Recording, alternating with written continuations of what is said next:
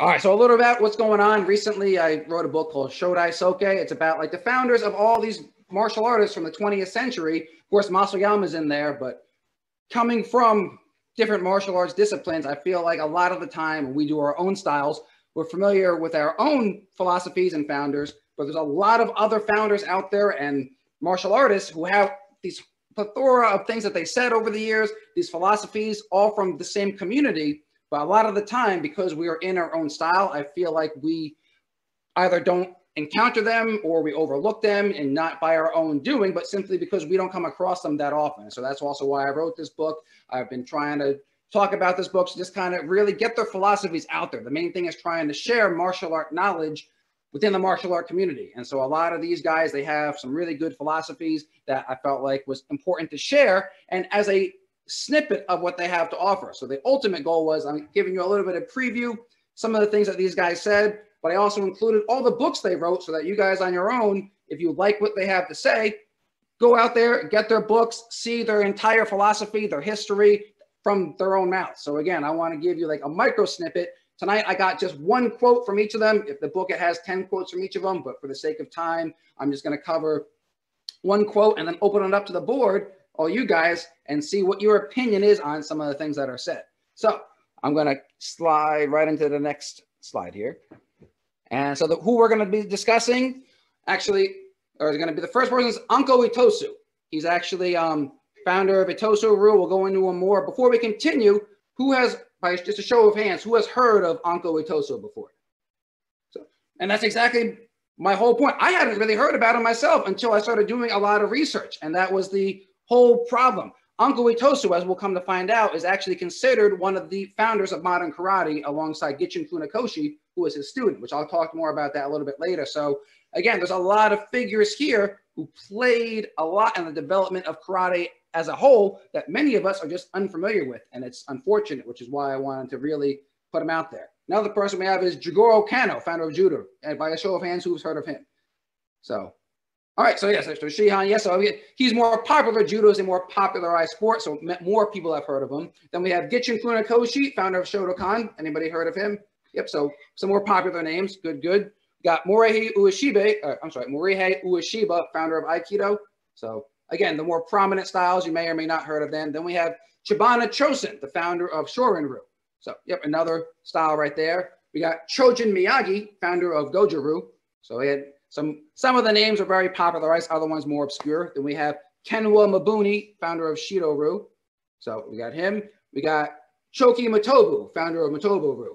So he's got some fun quotes when we get to him. Then we have Tatsu Shimabuku, founder of Isshin-Ryu.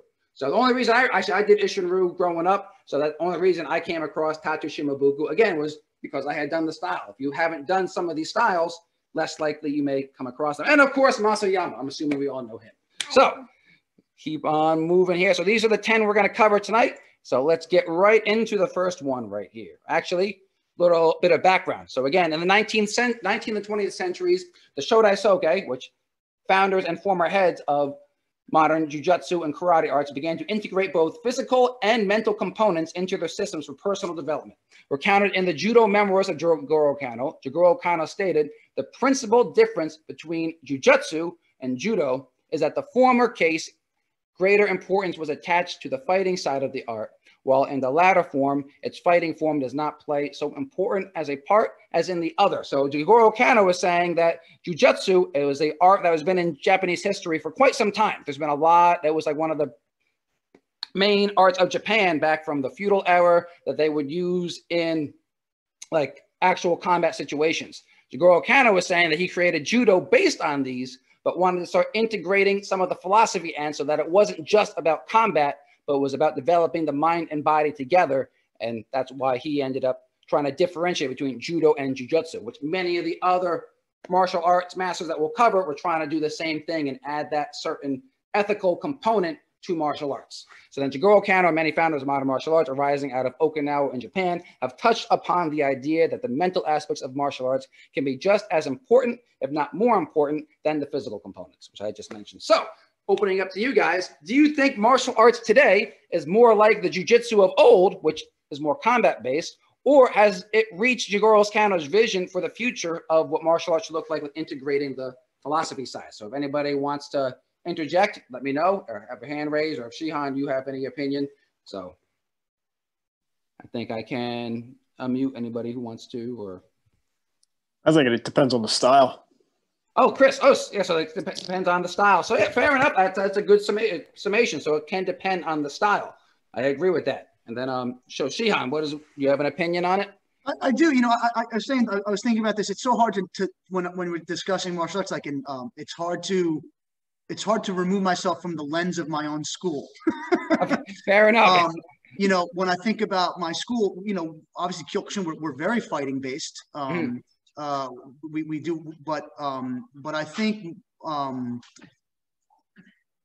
that the spiritual aspects, at least in my school, are equal, if not at least paramount, if not greater than the physical aspects. I don't know that that was always the case, but I definitely feel certainly over the last year, through this pandemic, it's helped kind of drive that. And it's interesting. I would just say as an aside with that sort of philosophy that you're talking about from Jigoro Kano is I feel like the pandemic, for at least, again, can only speak through the lens of my own school, sort of for the people that really didn't dig into technique or the spiritual side of martial arts, or that just kind of did the fighting. A lot of those people, maybe not the long time practitioners, but a lot of them sort of fell by the wayside. So the ones that really were here because there was some spiritual development going on, that's really spoken to them. So again, from my lens, in a very long-winded way, an answer, I think we've got the Jigoro Kano's vision. Oh, right. I tend to agree with you, especially when we're more traditional arts. And then, Rebecca, did you have an opinion as well, or interjection? Yeah, I mean, I'm certainly coming from Shihan Sean School, but agreed. I also think, this depends obviously on the teacher in terms of the school and the philosophy and things like that get pushed. Is it getting pushed as a sport? Is it getting pushed as a competitive sort of thing? But I also think it has a little bit to do with sort of the maturity of the people who stay, right? I think that the people who stay with martial arts, who don't do it, just short time as a kid, basically, who isn't going to have that lens or the understanding big level. I think most martial artists who stay in it long enough, because you're not going to be competing forever and you're not going to be fighting forever, that there is that sort of development in your advancement of martial arts. Oh, and I tend to lean towards that as well. So that gets to the spiritual side. I mean, again, that's sort of white belt to black belt and beyond or whatever, but there's sort of that progression, I think, of gaining more of that spiritual piece of it as you become more and more part of it. It becomes more a part of you.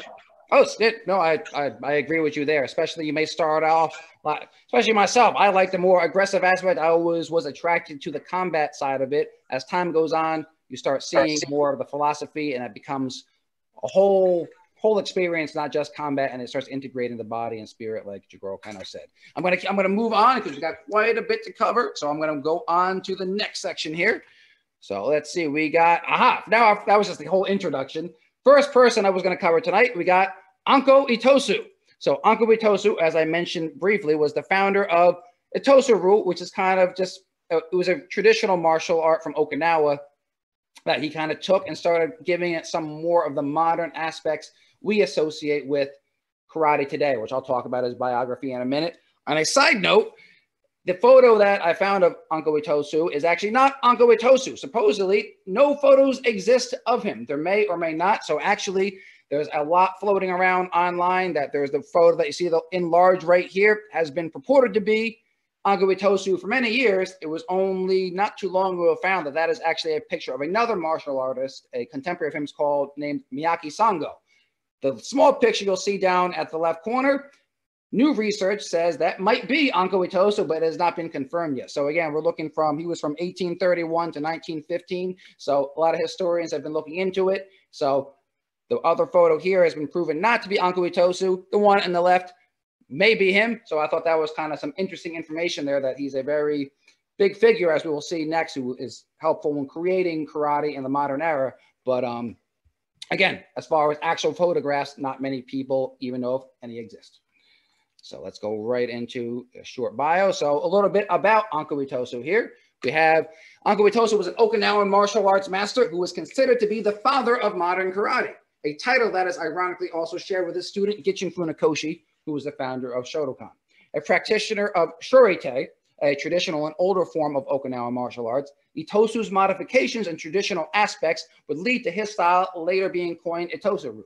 Itosu's student, Chosin Chibana, who I also mentioned, developed Itosu's style further into what is now known and practiced as Shorin-Ryu. So another thing I found while putting together this book was a lot of these guys not only knew each other, a lot of them had the same teachers over the time. So a lot of them, you'll see some little anecdotes. They knew not only would be contemporaries talking to each other, a lot of them studied together. And yet from studying from the same parent style, you see we have all these other styles that are now developed. So it's interesting how things have broken off and changed over the years.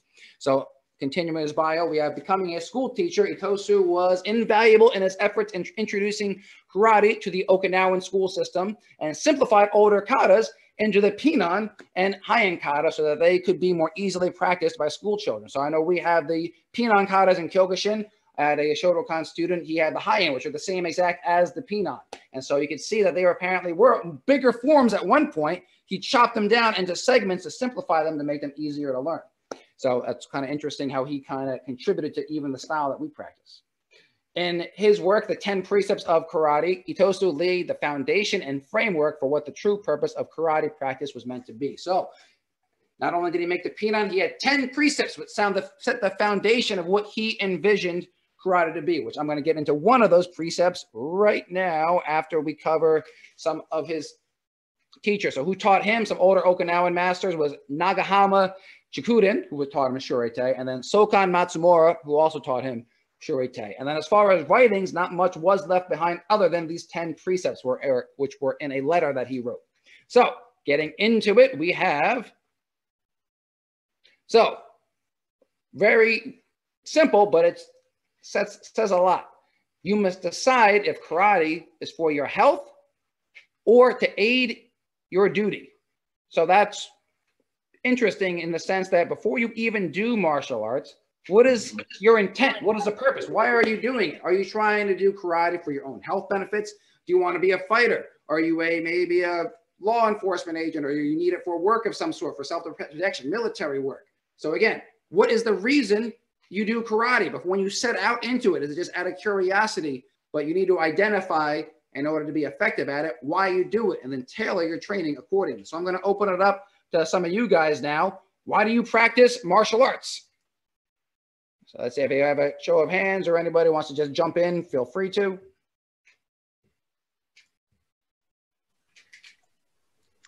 So Rebecca. You know, it's an interesting question because I think when I started martial arts, I started in my mid-30s. I didn't start as a child like a lot of people do. I started for health reasons. I said, you know, this was exercise that I needed to get, and I wanted to, you know, do something that I would stick with, which a lot of exercise I didn't. So I started with the health reasons, but I think as I've trained, I've added much more to that. I certainly still do it for the health reasons. There's still health reasons to do it, for sure. But I think there is sort of a spiritual, emotional sort of side that we talked about that's part of it as well. And I think there is, you know, sort of hopefully never having to use it, but self-defense pieces, as well as I do Kyokushin, and also I've been training Krav Maga with our Sensei Katie from our school. Oh, so yeah, I liked what you pointed out. So you may start for one reason, you never know, your intent can change over time also. So I think that's an interesting fact. Same thing happened to me, I mentioned earlier. Shihan, did you have a point as well? Sorry, eating pizza at the same time. Oh, take your time. Talking martial arts, eating pizza in the dojo. This is like, this is really fantastic, man. No, I mean it. I was thinking of a few things. One is exactly what you and what Sensei and Rebecca said. I think it ebbs and flows, and it changes. It's changed over time for me, and I think maybe the thing for me is not even really asking myself why when I'm having peaks and valleys along the way. I'm also a musician, so I've being involved in the arts of all types has sort of always been part of who I am. And there are times where you're on the gas pedal, off the gas pedal, and I guess I just kind of stopped asking myself why and just sort of allow it to happen, But I think when I think about martial arts as like backstory for my own life, I don't know that I have an answer to the why, because I just feel like it's like I don't even think I have had a choice. I know we have a choice, but there's just something it's always ticked. It's always spoken to my heart and my soul. So it's just something that's happened. I think now the practice is much more about, for me, continuing to stay in shape, remain somewhat vital, but also I think it's important as teachers, I've always felt the Sensei, Shihan, Senpai, whatever the title you have a responsibility to continue to be engaged and continue to feed your passion if you're going to continue to teach people. That's, to me, really critical, because I think that we have a lot of people in martial arts, I'm sure we all know many of them, that what they say is not necessarily what they do. And it doesn't mean you have to be able to, it doesn't mean I have to throw a high Jodan kick the way Senpai Reggie can now, who's 16 years old. But I need to be trying to still be able to do things, So I don't know. That's a long-winded answer. Well, we're going to cover something similar with another guy, but I agree with you. After a while, I mean, as teachers and instructors, you don't even ask why. It becomes so ingrained into your way of life and your lifestyle. You just do it, and it's just there's no question. So again, I like that. It was very good, Shihan. Thank you for that. Thank you, Sensei. So anybody else, or I can keep moving, Chris? Yeah, I'll just throw in real quick.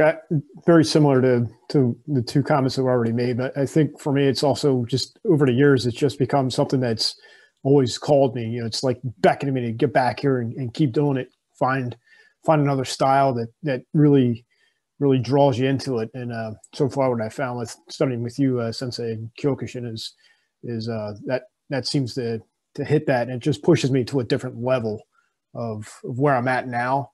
And see where I can go with it. Well, I appreciate that. Thank you for the positive feedback. Dwayne, do you have an answer as well? Or? Yeah, so I'm fairly new up in here for probably about 2 weeks now. And this is probably the longest I ever stuck out with actual martial art. I wasn't really engaged. I tried Taekwondo, wasn't really engaged, but this one actually pushed me to my limit. And, I actually feel like I'm actually learning and I'm actually having fun at the same time. So yeah, that's my answer. Well, again, thank you for the feedback, Dwayne. I'm happy to have you in class. So thank you. All right, guys. So thank you again for contributing. That's what I wanted this all about. Anytime you guys, I appreciate you guys engaging in the conversation. So I'm going to move on from, that was Anko Itosu. So let's go on to, I think we got Jigoro Kano next. Yes, we do. So we got Jigoro Kano, the founder of Judo, which he was around from 1860 to 1938. And again, sounds like it was a long time ago. It wasn't even 100 years ago. The 20th century was only so long ago. So a lot of these guys, it seems like, they're so old. What can they contribute? They were the predecessors of karate, which really developed in the modern era. And so these founders really were not that long ago, which is what I found interesting about a lot of their dates and time frames. They lived well into the 20th century and had a lot to say and contribute to the arts. So a little bit about Jigoro Kano. Jigoro Kano was a Japanese educator and martial artist who would go on to become the founder of Judo, a system of martial arts rooted in Jujutsu, which he covered in the beginning. He helped Judo become the first Japanese martial art to gain widespread recognition through having it inducted as an official Olympic sport. In conjunction to his contributions through serving on the International Olympic Committee, Jigoro Kano also served as the Director of Education for the Ministry of Education in Japan. As Director of Education, he contributed to the successful effort to have Judo as well as Kendo become public education programs in the 1910s. So already from the beginning, Jigoro Kano was trying to integrate the martial arts into the education system, trying to show that they are inseparable according to him, and that it's all a mental development in conjunction to the physical side. So he really wanted to integrate the whole thing as part of education as a whole and not separate, which was interesting. So I'm going to keep moving for the sake of time. We have his teacher. So we had a couple teachers. So from Fukuru Hachinosuke, he learned Tenjin Shinryu. From Iso Masatomo, he learned Tenjin Shinryu. And then Ikubu Tsunetoshi, he learned Kido-Ryu. So again, a couple other older jiu-jitsu grappling style arts he learned. So again, there was quite a bunch of them at the time coming out of the feudal era, and Jigoro Kano took them and condensed them into judo for what he believed was a good system. And then writing. So here you got a lot for you if you want to read from, because he was an educator, he wrote a lot. So he has quite a few. So as far as books worth looking into, you have the Kokushi, the old samurai art of fighting without weapons, Judo. Then you have Judo, the Japanese art of self-defense. The contribution of Judo to education, the principles of Jujutsu, principles of Judo and their applications to all phases of human activity, Olympic Games and Japan, Judo, or also Jujutsu. Jujutsu and Judo, what are they? Jujutsu becomes Judo and mind over muscle, writings from the founder of Judo. They are all great. I have a couple of them. Some of them are articles you can find online. If you're looking for just a quick version or like a good condensing of his philosophy, that last one, Mind Over Muscle, is a really good book. You can find it on Amazon. So if you ever want to check that out, I recommend starting with that one, and then you have a ton more to go from there. So let's get into one of his quotes, which is actually from Mind Over Muscle. So you have, judo practitioners must not be performers. People are often heard talking about who won or who lost in this or that judo or boxing or wrestling match competition. But the essential purposes of judo are completely different from those of boxing and wrestling. So it is not advisable to engage in competitions with each other.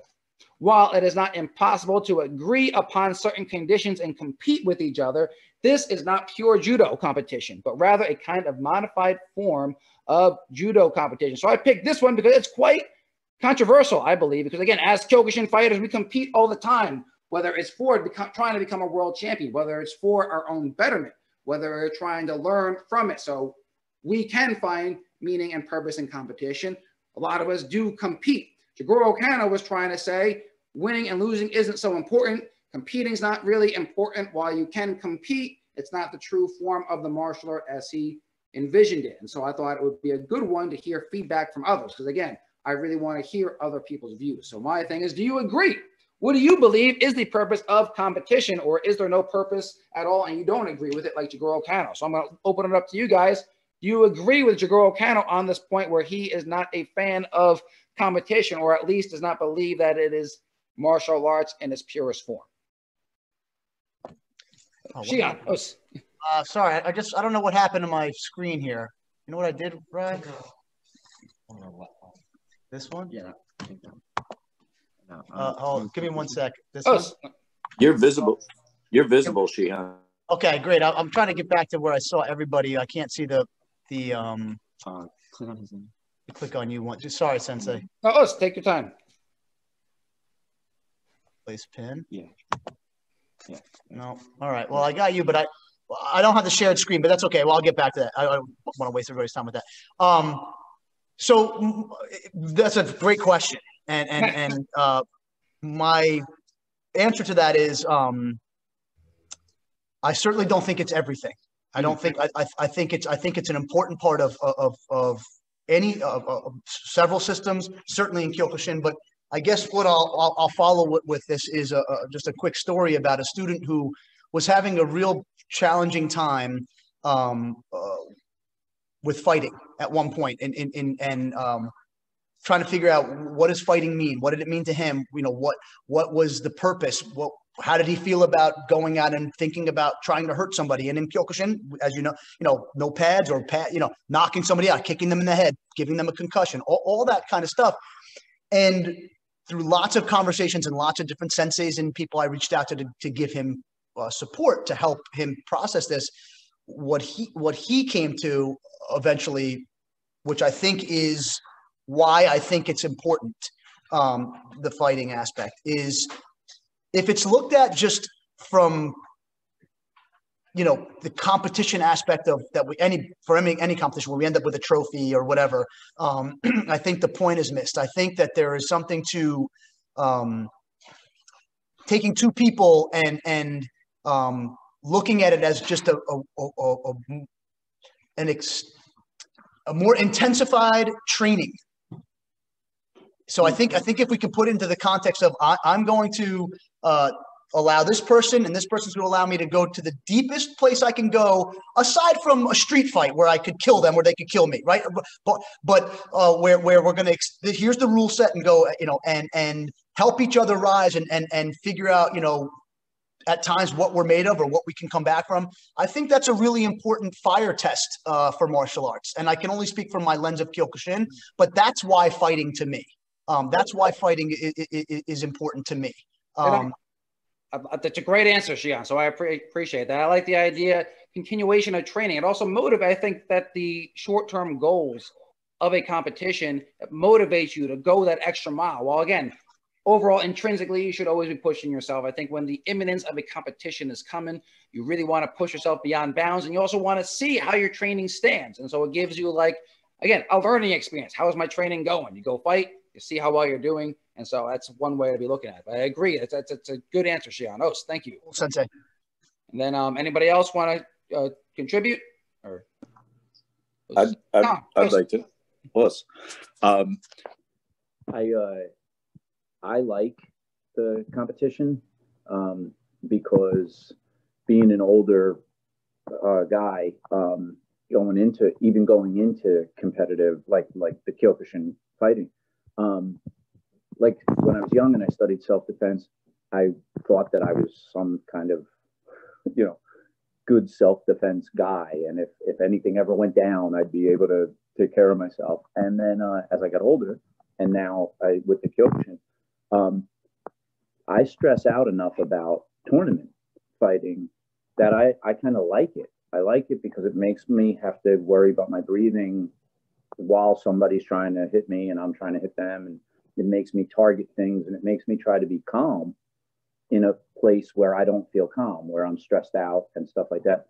And so even though the techniques, you know, for Kyokushin, I worry about my guard being here, you know, I feel like it's helped me be calmer in other situations that, you know, so I think it has like really cool value. Well, thank you for that contribution. It's a good answer too. It's more than just competition. It helps you become more confident in general in life, and I guess feel more. Well, thank you. I appreciate it. Thank you, Tom. Thank you. Anybody else before we continue? Just to add just a tiny bit to actually what both said by Tom and Shihan Sean said. Because competition isn't like my favorite thing in the world, but you do it because it does push you further. And I do think that there's a certain amount of level that you don't get in class, a well that you have to reach into, as Shihan would say, that you have to dig into in competition that you don't in class. And I don't think until you get in that ring, that you really know the difference. I don't think I would know the difference if I hadn't tried to compete at that level of, you know, now you're fighting not against somebody that you know in class where you're sort of respecting each other and kind of doing, but you're really going to dig deep and do your best, and they're going to do their best, and it actually raises what you're doing to a different level, I think. And again, I think completely agree with if you're going there for the trophy, then you're missing the point. But if you're going in there to, as you said, right, see where you are, see where you can stand, and I think you see that in a much different way in competition, especially in semi-knockdown or knockdown fighting, than you do in just any other setting. No, I like that. And also, like how you said, they may not be the best or biggest fan of like the competition, because it's hard and it takes you out of your level of comfort. I tell my students all the time, even I have to do it to myself. Take the exercise or workout you hate the most. That's the one you're going to do, because it's going to, if you don't like it, obviously it's harder. So that's the one you need to be working on. So that's kind of how I look at it sometimes. Anybody else before we continue? I think we're Oh, all right, guys. Thank you for your contributing on this one. We're going to move on. So I know for the sake of time, I'm not sure we'll hit everything, but I got the time. Anybody who wants to stay, we can continue going. So let's move on to Gichin Funakoshi, founder of Shotokan. So he was from 1868 to 1957, so all the way up until the 1950s. So let's move quickly through a quick introduction to him. We have, I'm sorry, I just got to adjust where the tag is. All right, so Gichin Funakoshi studied the traditional Okinawan styles of martial arts, including Shorei and Shorin-Ryu, from which he helped further develop karate into what we know it as today.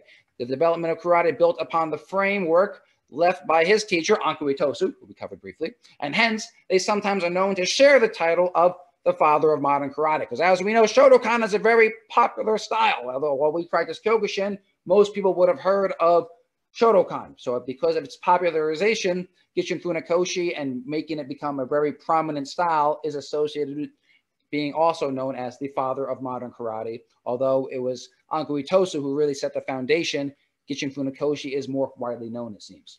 So Funakoshi changed the kanji for karate to mean empty hand instead of the traditional Chinese hand in order to give it a unique Japanese identity and to separate it from traditional Chinese kempo, although still borrowed much from it.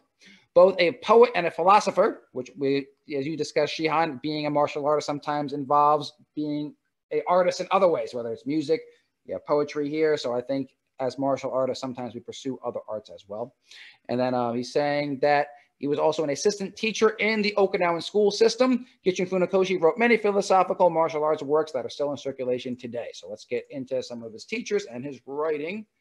So as far as who taught him, we have Anko Asado, who taught him Shorei, Kendo, and Kyoto. Then you have Anko Itosu, as we mentioned, who taught him Shorei. Then we have Matsumura Sokan, who taught him also Shorei. So we came from a very traditional Okinawan style background, but then you also had Kendo, which was a more traditionally Japanese art. As far as writing, so he had a few, not as many as Jigoro Kano, but he still had quite a few books. So we have Totei Ryoku Kempo, you have Karate Jutsu, Karate Do Kyohan, the 20 Guiding Principles of Karate, the Spiritual Legacy. Oh, we don't want to do that. Sorry about that. So the 20 Guiding Principles of Karate, Karate Do, My Way of Life. We also have Karate Jutsu, the original teachings of Master Funakoshi, and the essence of karate. So again, quite a few books. I've read a couple of them. Again, 20 Guiding Principles. It's a really good one. That one I, again, recommend if you're looking for a good overview. It has 20 chapters in it. Short chapters, really kind of covering the overview of his philosophy. So I recommend if you're looking for just a place to start, 20 Guiding Principles is a great book to start with. And of course, get as many as you want, but if you want to start somewhere, that's a good one. So let's move on to now the Funakoshi. Here we have, in all our studies, continuous concentration and diligence are the hallmark of success. It is meaningless to begin the study of karate as if you are stopping by a roadside stand for refreshment on your way home. A random sampling of karate or random practice will not suffice. Only through continual training will you be able to obtain in mind and body the fruits of the way. So Gichin Funakoshi, as we discussed, Shihan, is looking at martial art as a way of life. It's a whole lifestyle. It's not just a sport. You see there's different seasonal sports. You do a sport for one season, you do another one another time. According to Gichin Funakoshi, martial arts is more than just that. It's a whole experience. It's a way of life. It's training. It's mental training. It's spiritual training. It's body training. And so he's looking at it from a different light. So with that in mind, do you agree? Is martial arts more than just a sport? More so, do you have to keep pursuing it? That's why we have the ranking systems. And is it more for, I mean, it gives you little increment measures, but do you got to keep pursuing it? Is it really a lifelong process? Or do you think some people do treat it more as a sport sometimes? You see MMA a lot of the time where integrated, you see a very one-sided combat aspect of it. Do you think that martial arts, I mean, as Kyokushin guys, I know a lot of us lean more towards the way of life aspect. Not everybody does, though. Conversely, when you're learning about martial arts, or seminars like the one I'm doing here, so I put it here, or learning other styles, useless if not continued. So, I mean, if this is the only time you hear of martial arts philosophy, was it even worth doing the seminar, or should you continue outside of it? Or is it beneficial to know a little bit here and there? Like actually myself, I am not proficient in jiu-jitsu by any means. I am not that great at it. I will once in a while do jiu-jitsu though, because I want to improve my grappling, at least familiarize myself with it. So again, I am by no means proficient in jiu-jitsu and do very poorly in it, but I will still subject myself to that training every once in a while, just for my own edification, just to kind of feel more, again, pushing yourself beyond your comfort zone. I'm not that comfortable with the ground game, so I want to go put myself in that situation a lot. Do you think that unless we pursue things to the fullest, though, is it useless? So again, I'm going to open it up to you guys. What do you think? So if anybody wants to, we have Chris. Os. Yeah, I'd have to say that all learning is always good. Mm-hmm. The more you can learn, the better off you're going to be. You're going to be more well-rounded. But I think you have to pick a style and stick with it and get as much out of it as you can. Get to the highest level that you possibly can with it.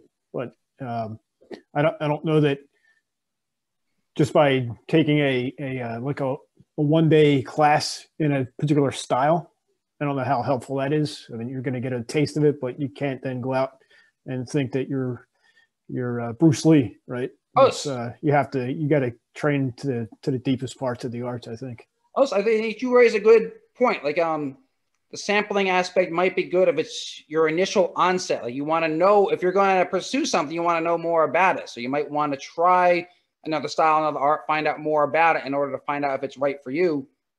I guess might be one way to look at it. So that also brings up that. But like you said, in order to become proficient at anything, you definitely need continued training. So I'm going to open up. Anybody else want to contribute to this one, or we can move on?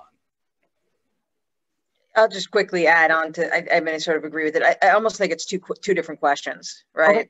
So that like you're sort of asking, is it, sort of a lifelong thing? Yes. I mean, that's just in general, you have to follow through. And I think, you have to pick it at least, maybe not one path, but generally one path, sort of where you're headed.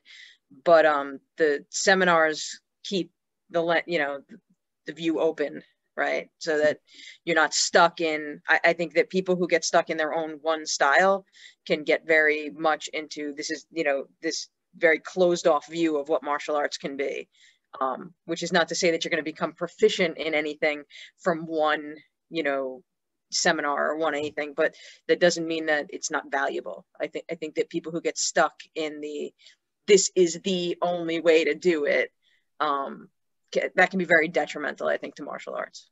Oh, no, I like that interjection. That's a good point. It gives you something else you get to kind of break up your training. You can learn more outside of what you're doing every day. So again, that's also why I like to do these seminars. I can raise that point. Why are you doing the seminar? Is it going to be useless, or is it just changing it up what you're normally doing, and it gives you something a little extra that you weren't before? So that's it's a good point there. And then, Shihan. Yeah, no, I was going to, obviously, I totally agree with Chris and Rebecca entirely. Obviously, yeah, I think martial arts is a lifelong path and all that kind of stuff. I think we all agree with that. But the seminar thing, I think where I've gotten to with seminars, because I love taking different seminars, and half the time I end up leaving them if I'm training, a Jeet Kune Do seminar. I'm like, that was so amazing. What the hell did we do again? Like, I can't even remember it. So it's more just like a little window to be humble, or at the very least to be humbled by somebody else. Go, wow, this person's so like as good as I think I might be in Kyokushin for the moment. Wow, this is But I also think that what I've found, why I think they're important, is if you are on a particular path where you have dedicated your life or whatever, a period of time towards a particular art, what you start to find is the similarities in the different systems and styles, or you take a concept or even a combination or technique and say, okay, here's a Jeet Kune Do thing, or here's a Wing Chun Kung Fu. That's not the way I do it, but how would I integrate that particular motion or that combination if I was going to do this in karate or in Kyokushin? So really kind of boiling it down to how you approach your art. So I think those things, they can feed your art. I think to leave a seminar thinking, other than, wow, that turned me on, I really want to go study that more, but to think that, we're going to get a seminar and be like, oh yeah, because like I said, at my point, and I don't know if Tom will agree, and back at our age, we get out there and the three of us were usually taking the seminar so that one of us remembers something we learned.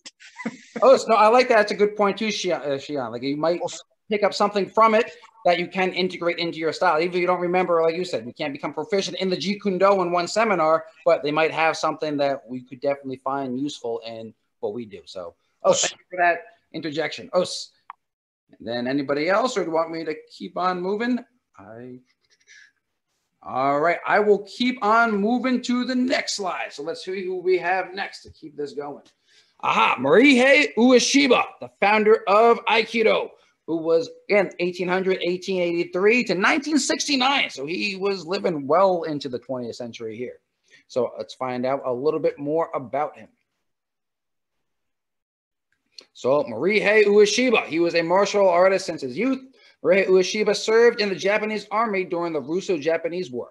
After being discharged from the army in 1907, Ueshiba went on to study Daito-Ryu Akijujutsu under Kiteda Sokaku until 1919, whereupon he joined the Omoto-kyo Shinto sect in Ayabe and opened up his first dojo. From there, he would go on to open numerous dojos throughout Japan and promote the martial art of his founding Aikido up until his death. So he was actually a soldier in his early life, joined a Shinto sect, was really heavily involved in the jujutsu styles of martial arts, took them, made Aikido out of it, and that is an art that we still see a lot today. I mean, you had Steven Seagal really helped promote that art back in the 80s and 90s, and still today you see Aikido places all around. So into his teacher was, we mentioned already, he just had Takeda Sokaku, we're talking about Daito Jiu-Jitsu. Writings, he had a couple. He had The Secret Teachings of Aikido, Budo, Teachings of the Founder of Aikido, and The Art of Peace, which again, if you're looking for another good book, Art of Peace is a really good one. It's a very short book, like little maxims on each page. If you're looking for kind of understanding his whole philosophy, he was very much about martial arts being more internal, personal development. Competition wasn't so much competition against others. Competition is against yourself and having, getting rid of evil desires, and what he was really looking for, kind of purifying yourself, more of looking at martial arts in a meditative sense. Again, being part of the Shinto sect, I think actually his teacher actually went and founded his own type of religion and Shinto sect on his own. So you can see that spiritual aspect a lot in his writings, and the mindset of Aikido is more to a whole new extreme, more about personal development than strictly combat. So let's get into one of his sayings that we have here. So his quote I picked out was, this was a good one. Iron is full of impurities that weaken it. Through forging, it becomes steel and is transformed into a razor-sharp sword. Human beings develop in the same fashion. So I picked one that was I personally like. So he's saying that, like anything else, trying to keep it simple, martial arts, you gotta strengthen yourself. You start off, no one's proficient in anything when you first start. You're a beginner. Only way is through hard training. You must constantly practice, and you slowly over time, you get stronger and stronger. Like a sword too, if you stop practicing, like a sword, you start rusting. So you gotta keep up. So I liked particularly this analogy of comparing your body and training to the creation and maintaining of a sword. In order to make it stronger, you have to constantly work at it. And so do you believe this mindset can help you on your martial arts journey? So again, do you think that viewing training for outside of course, you have to train to get stronger. You hear that all the time. Do you think like an analogy of this sort can serve as a reminder almost as to what you're doing and why we have to continue doing it, I guess is a better way to put it. So if anybody wants to interject onto an opinion on this, I'll cycle through some of the screens here. If not, we can keep on moving. If you guys just like it, just thumbs it up. Oh, so yeah, this one pretty straightforward. All right, we're going to move on to the next one. Unless, yeah, we'll keep on going. So now we have Chibana Chosin, founder of Shorin-Ryu from 1885 to 1969 also. So real quick about him, we have Chibana Chosin was an Okinawan martial artist who was the first to give a Japanese name to a traditionally Okinawan style with his creation of Shorin-Ryu karate. Chosin began his martial arts training at 13 years old and continuously trained up until the end of his life. In his middle years, the destruction caused by World War II resulted in him losing his family, dojo, and means of living. But through perseverance, he was able to rebuild a new dojo and resume teaching after the war. He went on to become the first president of the newly formed Okinawan Karate Federation in 1959 and ultimately received the Order of the Sacred Treasure from the Emperor of Japan in 1968 for his contributions to the study and furthering Okinawan martial arts. So quite a record for himself of martial arts development. So his teacher, look who it was, Anko Itosu. He taught him Shorite. And then as far as writings, again, not some of these guys, unfortunately, did not have a lot left behind, but I was able to find he had an interview. It was from the Okinawan Karate-Do Association from 1966. So from this interview, you were able to get a little bit snippet of what his personal views were on martial arts. So from the interview we have, if a teacher teaches with his heart, he can only expect the student to train with their heart. It is only right that both the teacher and the student progress. The student motivates the teacher, and the teacher teaches the student the correct attitude and spirit of martial arts. This is good training, the student and the teacher progressing together. I particularly like this one. Again, I've seen it many times, even with my students. Sometimes the students motivate you to strive for even better.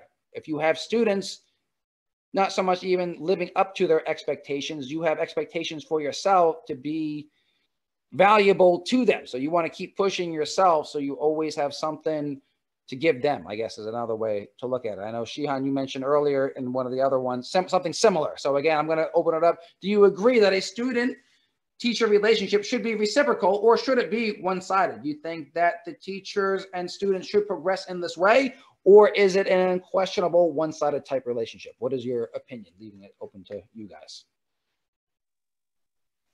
So, Tom. I think that for me, a teacher teaching with his heart is really it. It's the difference.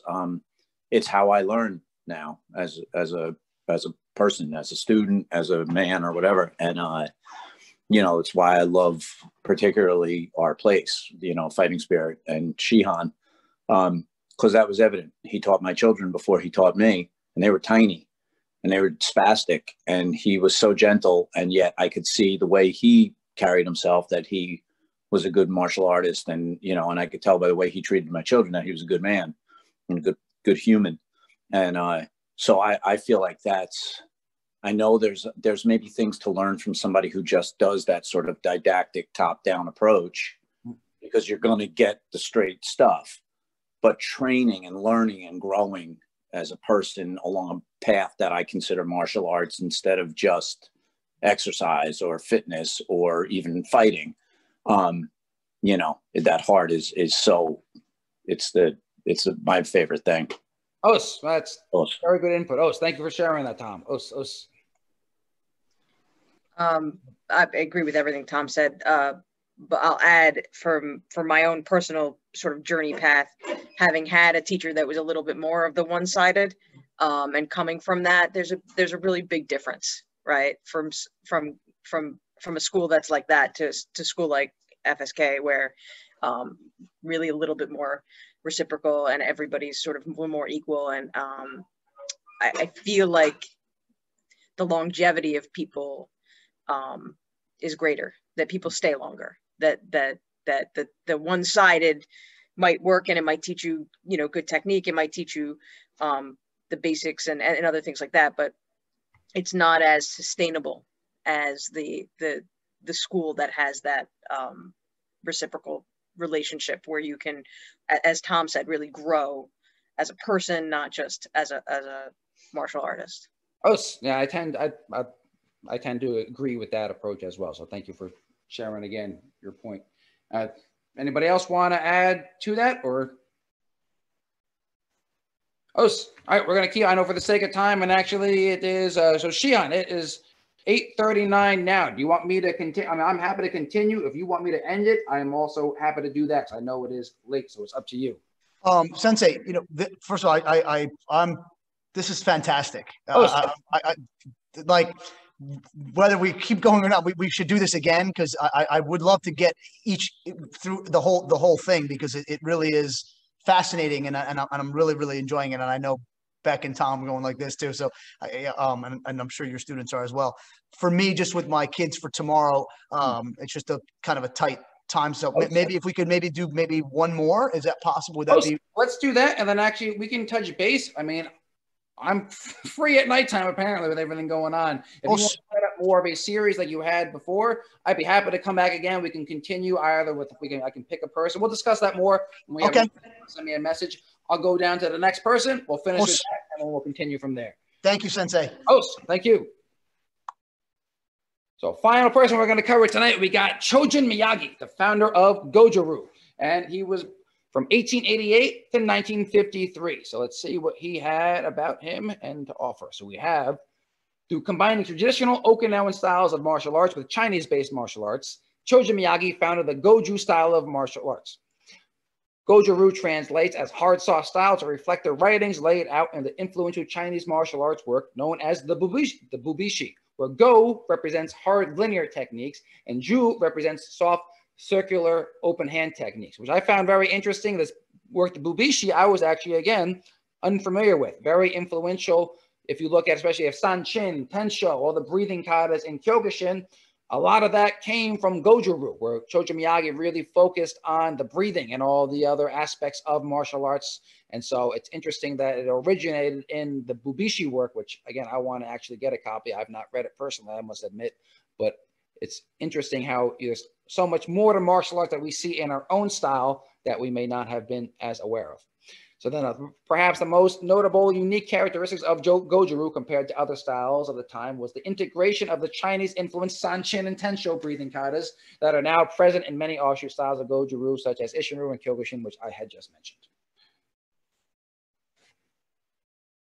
So teachers, he learned from Kanryu, Higashioka, and Ryoko Aragaki, who taught him, again, they were more traditional Okinawan styles, which again, I talk about it more on the history side in my actual book. I skipped it for tonight, that a lot of these martial artists came from Okinawa, which again, we'll talk about it another time. It was off of mainland Japan. Okinawa was its own country for many, many centuries prior to that. And so a lot of these guys coming from these traditional Okinawan arts started introducing these styles to mainland Japan, which again, we can have another discussion about that another night, about that whole history. But continuing as far as writings, he wrote Karate Do, Gaisetsu, Outline of Karate Do, Historical Outline of Karate Do, The Martial Arts of Ryukyu, The Meeting of Okinawan Karate Masters, and you have Breathing In and Breathing Out in Accordance with Go and Ju, a miscellaneous essay on karate. And so actually the Breathing In and Breathing Out is you can find that online in the public domain. You type that online, you can find copies of that pretty much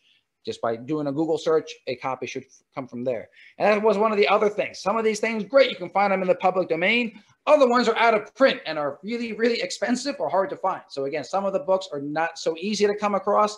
Other ones, you can just do a search and you can find it that way, which was one of the hardest parts about writing the book, was trying to find actual credible sources, I guess, was the most difficult part.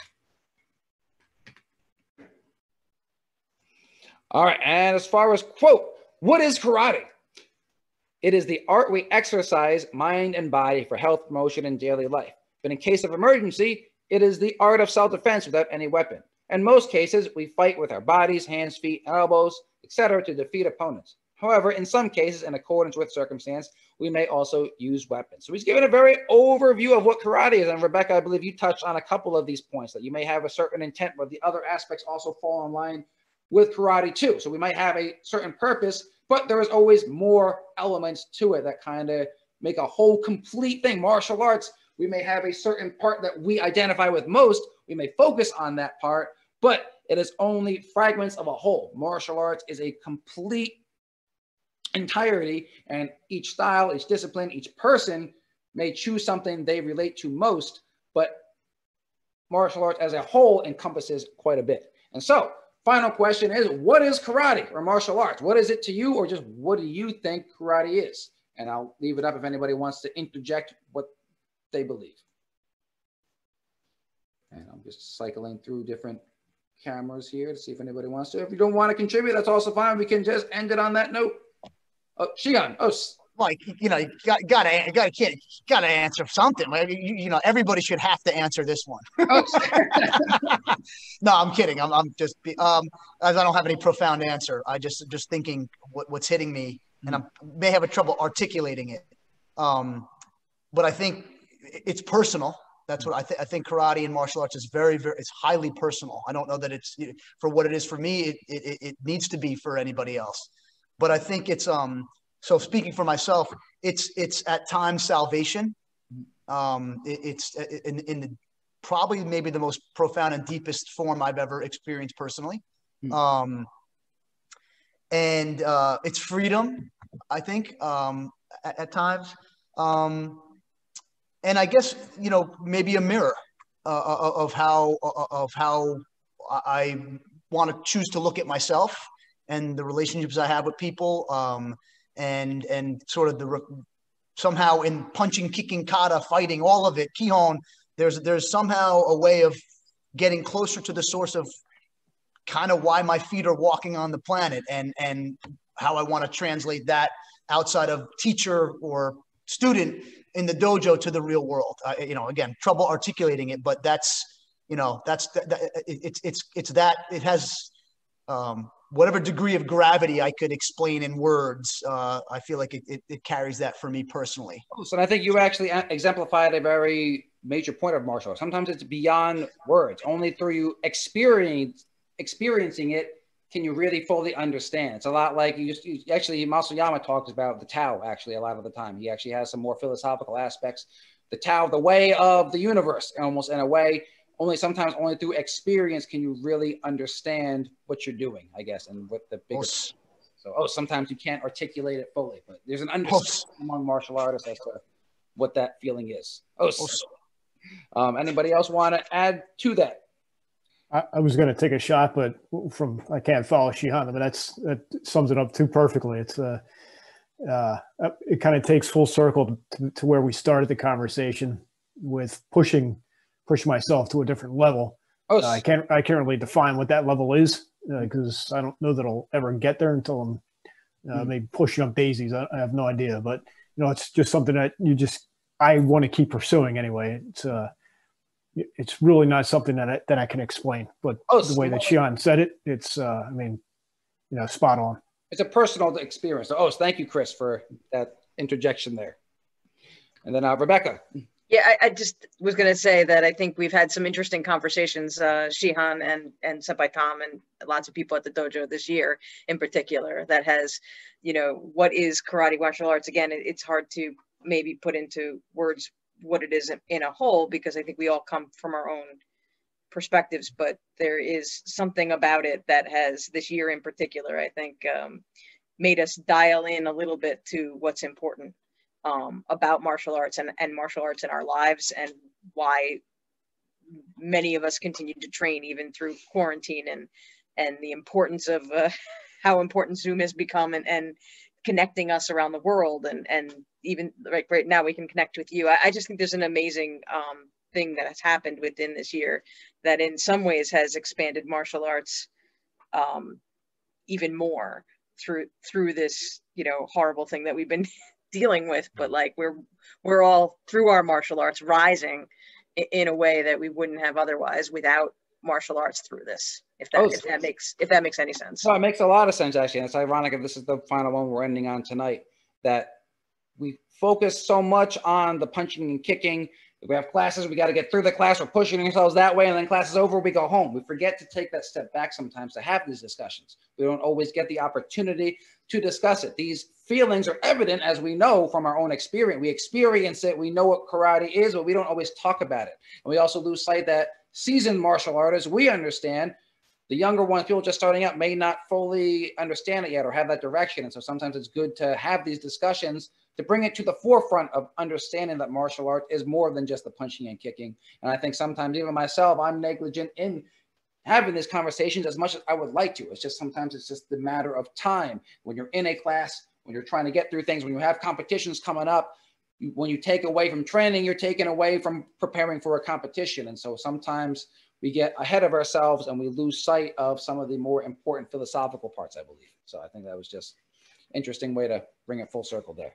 But anybody else want to interject before we end up? Yes. Oh, it's Tom. Os, Sensei. Os, everybody.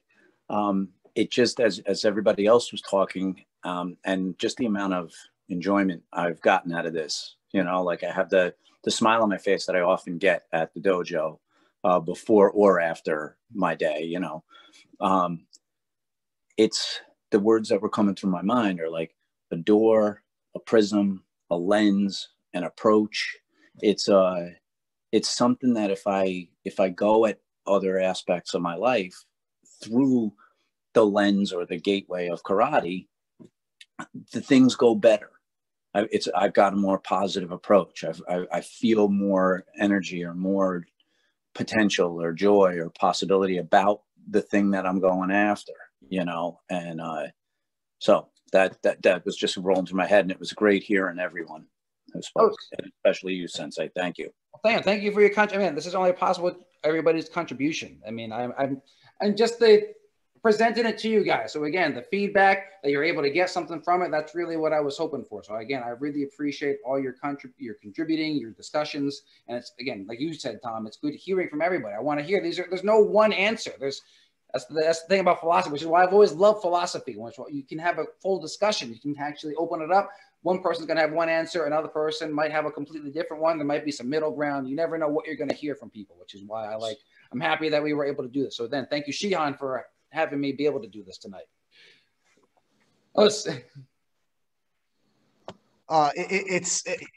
You know, again, the words humble, honor, gratitude, blessing, they all keep coming up, but I really feel that and Sensei, I felt that since I know it's reciprocal. I know we felt that when we connected in New York many years ago. This is just fantastic, man. It's really awesome to hear your knowledge and the research you've done, what you've put together.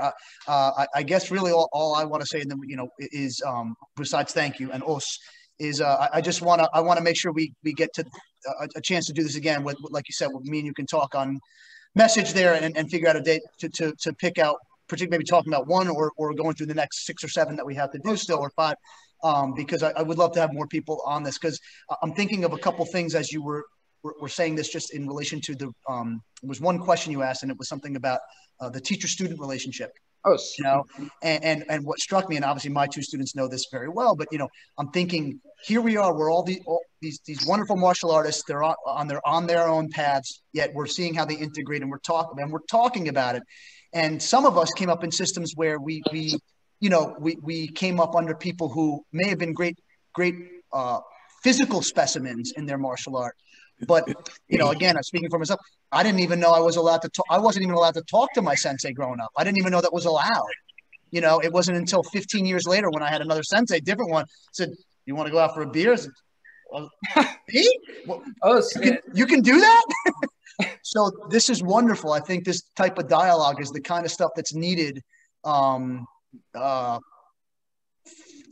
go forward, and to continue to unify people. And because, again, taekwondo, karate, whatever, we're all on the same trip. 100%, Shihan. That's why I wanted to do it. Like you said, there's so many other, you don't always get this. And there's so much out there and other styles that don't hear from the other side because nobody communicates. And we need more of that. And I appreciate you allowing me to be able to do this with your students, with you. I would like to get some more people. So we will definitely touch base to do this again. So again, I really appreciate it, Shihan. So I know I've already held you guys way longer than we anticipated. So I'm going to end it for you guys now. Feel free to message me. I mean, we have you made the Facebook group right there, the Facebook invite, I guess, for the meeting.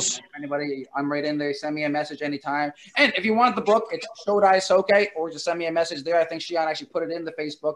Has all these quotes in it already, some history. And so feel free to check that out. Or if you just want to have another conversation, just send me a message.